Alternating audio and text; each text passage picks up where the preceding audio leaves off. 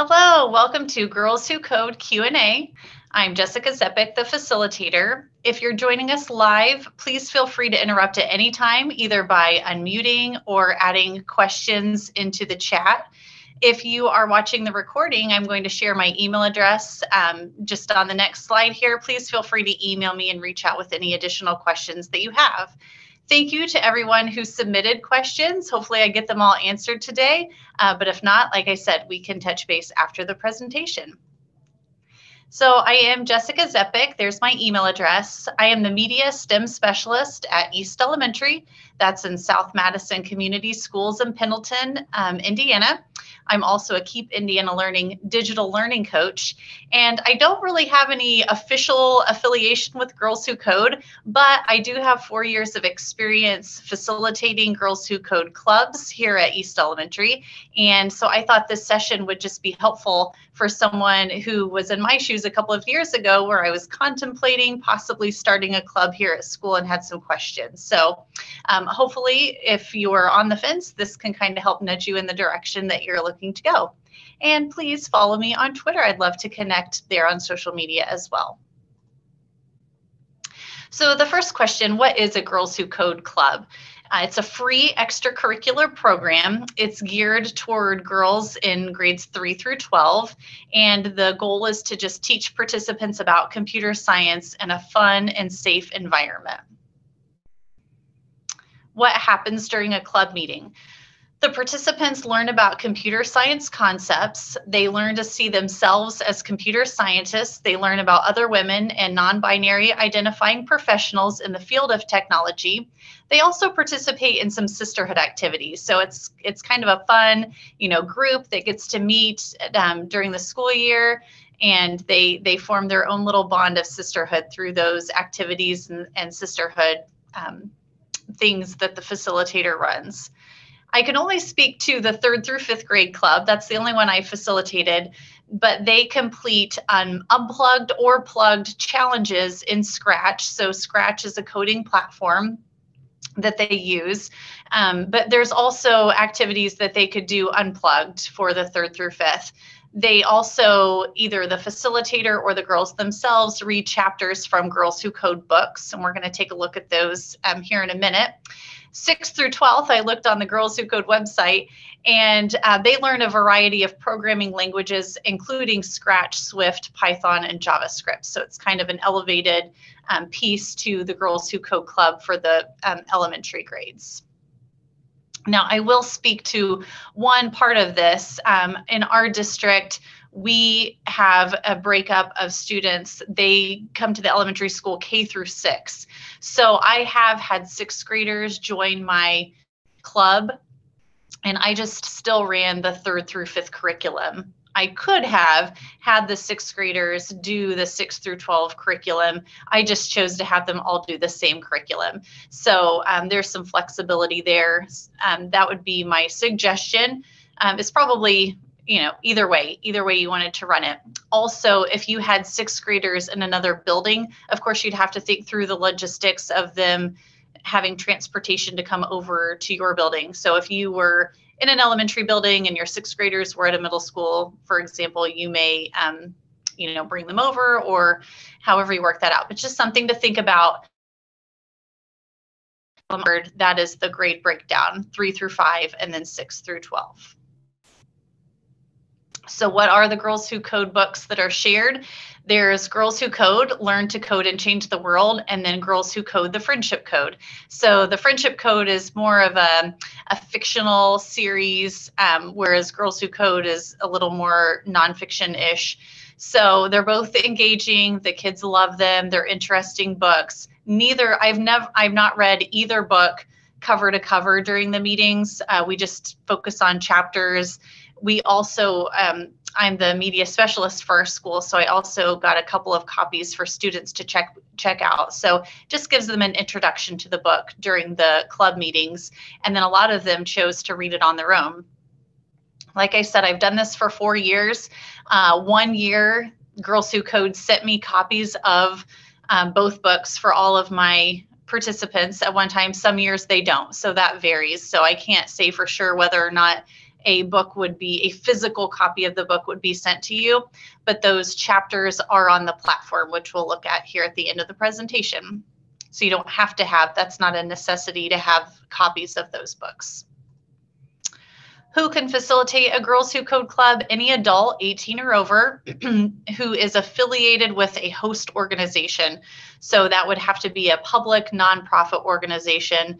Obviously, a school would qualify for that, which is where most of the club facilitators come from, but it doesn't have to be someone, a teacher. It can just be someone affiliated with that host organization. So, a instructional assistant or another employee of the school would qualify there. There are additional requirements I looked up on their website that are just a little more specific, but I thought overall, if you're over 18 and affiliated with that host organization, then you are qualified to facilitate a club. How much computer science experience do I need to facilitate a Girls Who Code club? The great news is none. And I will attest to that. I am not a computer science expert by any means. I do know a little more than I did before I started facilitating Girls Who Code.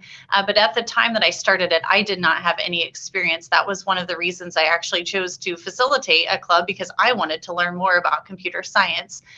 There is a facilitator toolkit that has guided tutorials. So you don't have to know how to use the Scratch platform. Of course, if you already have experience, that's even better, but you certainly, that is not a prerequisite to facilitate a club. There are instructions on how to present computer science concepts. So, even if you're unfamiliar with the vocabulary and whatnot that goes along with computer science, that is all provided on the platform for you. There are online training webinars and support all throughout the club. So really, if you're thinking, well, I'm not a computer science expert, that is okay. Even if you don't have any experience, you could still facilitate a club successfully. Is there a stipend for facilitating a club? I have no but, because, and this varies year to year. So some years there has been a club's fund available and some years there's not, and it varies on the amount. So this year we're fortunate enough, clubs with 3 or more members get a $500 club's fund. I do believe that's the highest amount I've ever gotten to spend. Don't quote me on that, but I feel like in the past it's been about 300. The way they're doing it this year is we just get an Amazon wish list that we get to submit up to $500, and that can be for anything. So me personally, I'm going to request snacks, just because any club that meets after school that has snacks, kids enjoy, so that's a huge perk for them. So I'll probably buy some snacks and drinks, and then some coding materials, because you can go beyond the curriculum provided in the Girls Who Code platform. So I'm going to get some mini Spheros. We're fortunate enough in our library to have some iPads that will run those Spheros, so that the girls can practice their coding skills with those as well. So the nice thing about that is that I can use them beyond Girls Who Code. So, you get this money and you get to spend it for Girls Who Code, but then you have materials that you can continue using throughout the school year. So really generous. Again, it's not every year that that's offered. So I'm really excited that that is part of it for this year. Some additional swag. So last year they sent a t-shirt and then also a notebook and sticker for all of the girls, which they loved. The year of COVID, they sent masks and the girls went wild over those. So this year they're doing the free t-shirts, stickers, and notebooks again. Again, those are for any club that has 3 or more registered club members. And those are approved 3rd through 5th or 6th through 12th grade clubs for this current school year are eligible to get the swag. And I will say the process has been super easy to obtain those. I just collect the sizes from the girls. Girls Who Code provides an order form. Came to my email. As soon as I have 3 girls registered, then that comes to my email and I'm able to order the shirts. And everything's been super easy. Shirts are high quality. I know that the swag can sometimes be a real perk, so I wanted to make sure I mentioned that. Can I charge Girls Who Code members a fee for the club? No. So Girls Who Code clubs must be entirely free to host and for students to join. So again, if you wanted to get additional snacks or swag for your members, that's what you would use your club funds for, and you wouldn't be able to charge the members for that. I see a few people that are popping into our live presentation. So before I go any further, I just want to mention that while this is recorded and you can go back and see the recording from the beginning, anytime you want to jump in, if one of the questions leads to another question, please feel free to interrupt me, unmute, or put it in the chat. I have someone monitoring the chat for me, so you are welcome to add questions there as well. But otherwise, I'm just going to continue going through the questions that have been submitted.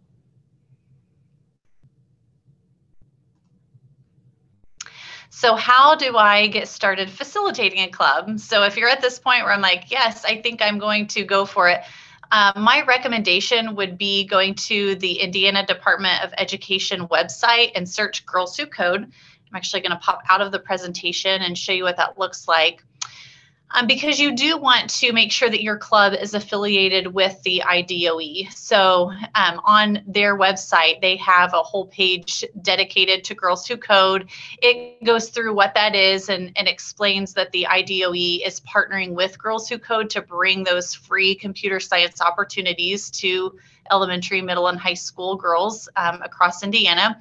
So it gives you a little bit of information, most of all that I've already shared, but it shows where you can learn more. So you can sign up for a Girls Who Code webinar where someone who is officially affiliated with Girls Who Code would have additional information. And then it tells you everything that you need to start your club and then a link to apply. And it does note that it's important that you indicate the partnership affiliation on the application so that you can receive those partnership benefits with the IDOE. So it just has that little note to make sure that you do that, because you could go to the Girls Who Code website and apply there. But really, we want to make sure that any Indiana clubs are affiliated with our Department of Ed. And it shows some Girls Who Code that are already in Indiana. So you can see they're already taken off, and hopefully some of you joining will be able to add to that map. We have additional clubs in our state.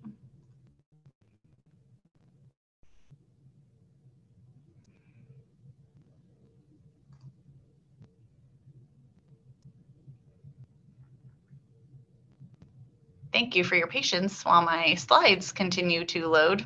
My apologies about that. Okay, moving on. What time commitment is required for facilitating a club? What I love most about Girls Who Code is that that is extremely flexible. It's a facilitator decision.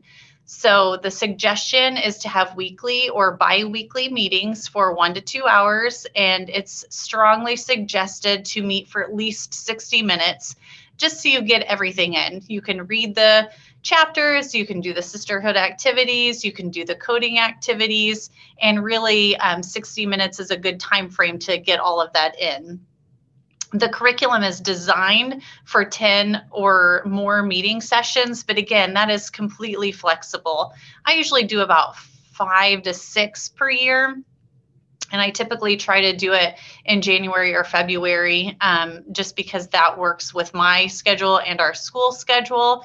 But really, that is completely flexible. A colleague of mine at another elementary school who also facilitates Girls Who Code, she does it a little bit differently. She does one meeting a month over several months, over 5 or 6 months. So it's really however it works for you. And I love that flexibility because that is truly a facilitator decision. Of course, when you do it the first year, then you can make adjustments for the next year. The first year I started out, I think I did the minimum, which was 4 meetings just to kind of get my feet wet, and then I've extended it from there. But it's great because there is enough curriculum for 10 or more meetings. So if you wanted to have it more often, then the material definitely lends itself to that. What technology is required for Girls Who Code? So the ideal technology would be for your participants to have desktops, laptops, or Chromebooks. Tablets are possible. The platform doesn't work as nicely with tablets. Phones would not be suitable. So you would want to make sure that your participants had that. Now, the 3rd through 5th grade curriculum, the technology is not required because they could do those unplugged activities for the duration of the club and never do any of the online activities, which would be fine. Just the facilitator would need access to the platform so that the facilitator could get access to the training materials and to be able to register members. But it could be completely ran unplugged. Is there someone from Girls Who Code who can help me as I facilitate my club? The answer is yes. I have screenshot an announcement straight from my email. So it lets me know it's almost time for my clubs to launch. There are webinars for facilitators. So there are live monthly facilitator trainings. They're an hour long. You can ask questions to someone affiliated with Girls Who Code.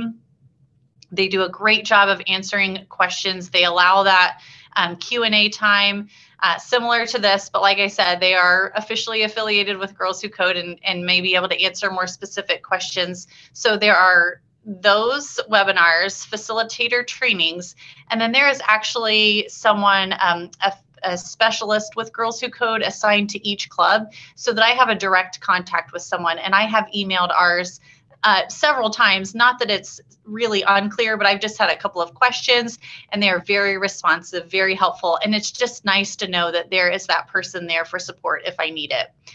So they don't, if you sign up for the club, they don't just say, here are the materials, here's the platform, now go. They offer a lot of support, and I felt very comfortable even my first year running it. So that's been very nice. Can there be more than one facilitator for a Girls Who Code club? Yes, it's recommended to have at least one for every 20 to 25 students. It's a great way to get more people involved. So if you have, multiple teachers at a building or staff members who want to do it, that is great, and they can absolutely get on board. I have an example. So I partnered with Madison County 4-H, the Purdue Extension, and they came and did some coding activities with the Girls Who Code, and I actually made that representative from Madison County 4-H a co-facilitator for my club.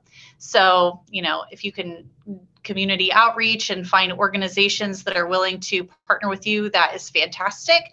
But also one facilitator is sufficient as long as you don't have too many students. I did it by myself for the first 3 years and had no trouble.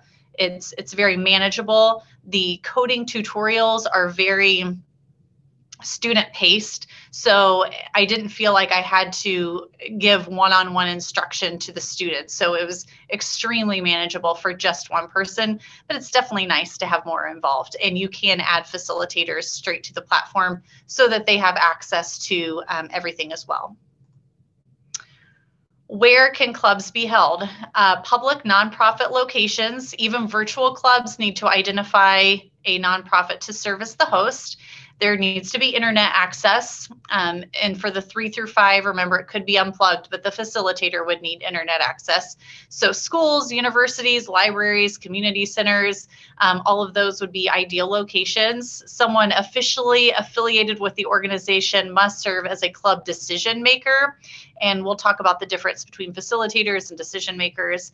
But just know that there has to be someone who is officially affiliated with the host organization. Not acceptable would be private homes, corporate offices, basically any for-profit space would not be an ideal location and not be acceptable for hosting Girls Who Code. Can I change locations of the club? Yep, the new location just has to meet that same criteria. Can a Girls Who Code club meet on weekends? Yes, they can run Monday through Sunday, anytime, including summer. And that goes along with that flexibility of the facilitator of being able to decide when, where, how often, which is great. How do I recruit club members? There is a facilitator toolkit, which includes multilingual flyers and posters. There's an info session slide deck. So if you wanted to present that to students or to parents, they have that material for you. You don't have to prepare it. There are also digital brand assets that you can find on the platform as well to promote your club. Some ideas that I have: school newsletter, website, social media, announcements, email distribution. All of those are great ways to recruit club members. For me personally, I do a flyer. I fortunately have access to the students when they come to library class, so I usually advertise it there and explain kind of what it is and give this information / permission slip for them to join. Can boys join a Girls Who Code club? So this question gets asked a lot, especially by the boys here at school. So here is the Girls Who Code stance on that. Basically, Girls Who Code takes a gender-specific approach to programming, considering the biases that might impact their experience. They're girl-focused spaces with curricula centered on women in tech, so girls can imagine themselves in computing roles.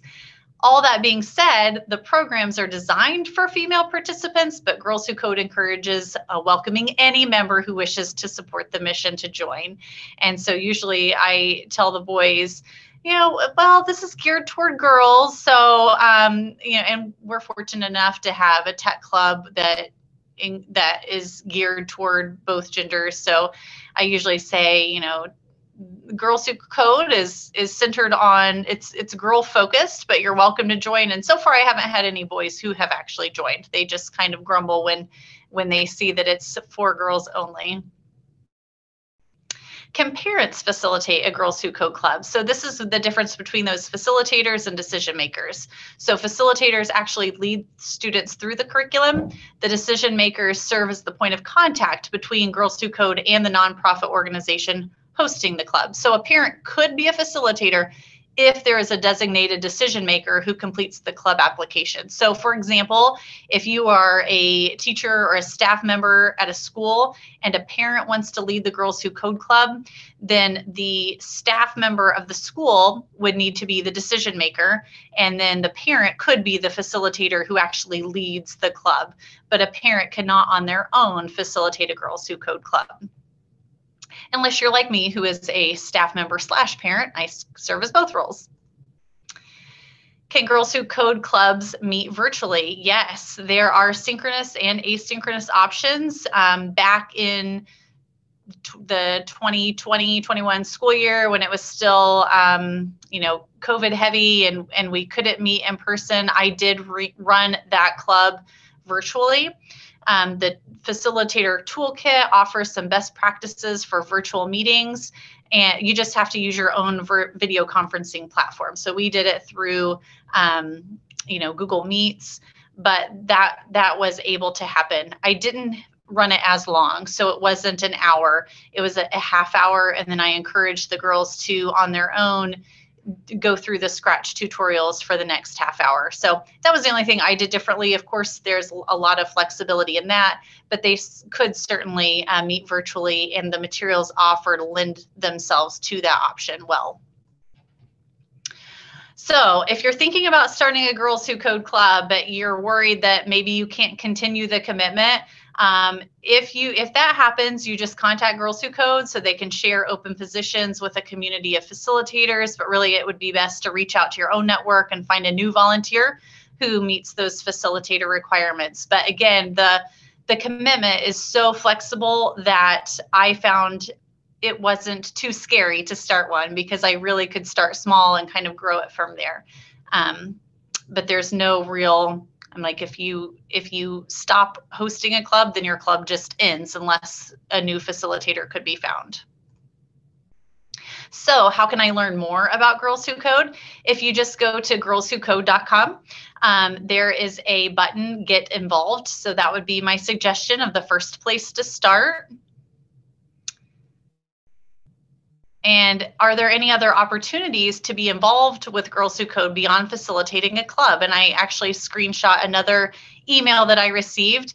And this talks about 2 events that were coming up in November, Power On and a Women in Tech talk panel. So the really nice thing about Girls Who Code is they do give other opportunities to be involved, just in that movement of adding more women to the computer science field and getting girls interested in that. So there are additional opportunities that will come your way if you sign up to be a facilitator. So where can I find Girls Who Code materials and resources? So you'll get a login to a platform, and I'm going to go ahead and get out of my presentation and go to my Girls Who Code HQ platform. So this is, notice it shows that I'm the facilitator. There's where that facilitator toolkit is. Then we have the chapter guides for both of the books, the Scratch tutorials, and Code at Home. So if I open this, and before I open that, you'll see that you have the curriculum there, program info. You can manage your members, progress, messages, all from there. So if I open that facilitator toolkit, you'll notice that this makes it really easy for the facilitators. There's a plan your club checklist, things that you need to do to prepare to launch your club. There's the webinar information, implementation support. There's the club's newsletter, club charter, facilitator code of conduct, sisterhood activities. So you don't have to come up with those on your own. They already have those ideas there, a virtual celebration guide. So all of that is there, ready for you. And again, you do not have to have any computer science experience, because when the girls start to do the Scratch tutorials, it just leads them through it themselves. So do I have girls who ask questions? Yes, but really they're able to figure it out on their own, or even better, work together to problem solve. So it's just been a really positive addition to our school. My own daughter is in 5th grade, so she is part of the club. She really enjoys it. And what's nice is once they are in the club, even if it's past your club meetings, if your official club ends at your school, they still have access to the platform. So they can continue going in and doing those Scratch tutorials and reading the chapters of the book on their own, even past the club meetings. So that's all. Those were all of the questions that I had. I know we only have a few minutes, so if anyone has additional ones that I haven't covered, please feel free to unmute, or we can see if there are any in the chat. Hi, Jessica. We don't have any in the chat, but a question I had, and I don't think you answered. Prior to a club meeting, how much prep work do you put in? Let's say your club meets on Wednesday. What are you doing Tuesday night or Wednesday at lunch? Or what do you have to do to be ready for club? Yeah, that's a great question. So in the beginning, like the first year, obviously I put in a little more time. I just had to figure out how to navigate the website and feel pretty comfortable with that. Honestly, it didn't take me too long. As far as once you get going, there is little to no prep. I mean, it kind of tells you, it runs down a list of what to do. Now, because there is so much curriculum, I do have to kind of pick and choose what curriculum I use. A lot of times I will have girls who return year after year. So I don't, for example, if I'm reading some of the chapters, I don't want to start with chapter 1 and end on chapter 5. And then the next year, start at chapter 1, end at chapter 5, and then the same girls are getting the same content. Same with the Scratch tutorials. I wouldn't want to use the same Scratch tutorials every year. So I do have to kind of plan that out, and I do that before the club starts. So I invite 4th through 6th grade girls. I have invited 3rd grade. That takes a little more involvement as far as helping them. So I find that 4 through 6 is a really nice group, and it keeps my numbers low enough and manageable enough for me to run it myself. So at the beginning, because I have many girls who rejoin year after year, I just kind of think through that of I have X number of meetings, so I want to cover these chapters. And really the chapters lend themselves. You can start in the middle of the book and that's fine, because again, they're just getting kind of a snippet of it, and then decide which tutorials and which sisterhood activities to lead to, because again, you don't want to run, I personally don't want to run the same sisterhood activities, the same Scratch tutorials, and the same chapters year after year. It's kind of on a 3-year cycle. So I did it 3 years, and then I started over this past year because I knew they would be new participants. Yeah. Great. Good question. Others who are here, feel free. You can unmute your mic, or you could put your question in the chat. I'll just do a little Keep Indiana Learning song and dance while people might be doing that. So we appreciate you, Jessica, doing this today. But here at Keep Indiana Learning, we want to be a resource for teachers of all content areas with the professional development that we offer both on demand and on our YouTube channel and through our blogs and our podcasts and our live streams. Wherever you are is where we strive to be. So if you have suggestions for content that you're like, I really want to know more about XYZ, shoot me an email. Let me know what that is, and I'll see what I can find. Maybe something we already have, maybe something we have in the works, or maybe something we haven't even thought of, because we are a tiny little team trying to cover lots of content areas. Mm-hmm. And the recording of this will be on the YouTube and platform, correct? So they can. Yes. They can rewatch it or share it. Please share it with someone else who may be interested. Yes. So I will send an email to all of you who registered for this event. Once I have the editing done, I need to edit the front end just a little bit, but it'll be on our YouTube channel. My goal is early next week. Very good. Thank you. Yeah. Well, Jessica, I guess maybe we should just be quiet for a second. Give people a chance to unmute their mics. I'll grab a drink. May I ask a question? Sure. Go for it. And it's going to be in regards to fees, or the lack of, I suppose. So I fall under an after-school program that is operated by a daycare. And I apologize if you answered this already. I came in a little late. And to participate in the daycare programming, the families pay a fee, a weekly fee. So although they're not directly paying for the Girls Who Code Club, they would still have to pay for the after-school programming daycare services. Is that okay? So again, not being officially affiliated with Girls Who Code, I would probably double check with them, but I would say that would be okay because they're paying for the daycare services. You're just running the club in conjunction with that. So me personally, I would think that would be okay, but again, they're really responsive. So if you reached out with that specific question, I'm sure they would be able to point you in the right direction. Thank you. Mm-hmm. That was a great question. And I had never thought about that, but what a great program to offer inside that wraparound service. So, I love that. Yes, because we do have, kids who stay after school all the time for those after school programs, and they could be involved with this, and they're already there. So great idea. Yeah, love it. Thank you. If you think of a question and, it comes to you, I know how I am. I'm driving home and I have that thought. And I'm like, so feel free to reach back out to me here at Keep Indiana Learning, and I can send it on to Jessica. Jessica's email address is also in the presentation. Jessica, would you want to put that up one more time, your contact info? I know you can get a hold of her on Twitter or on email. So you could, the power of collaboration and women working together is one of my favorite things. So there it comes in a second, maybe. There we go. Yeah, so feel free to reach back. Thank you. Feel free to reach back out to Jessica, or like I said, you've got my email address as well, as I sent you the reminders. And Jessica, we so much appreciate your time here at Keep Indiana Learning. Yep, thank you. Have a great afternoon, ladies, and we look forward to seeing you at other Keep Indiana Learning events in the future. So have a great evening, and we'll see you soon. Thank you. Bye-bye. Bye.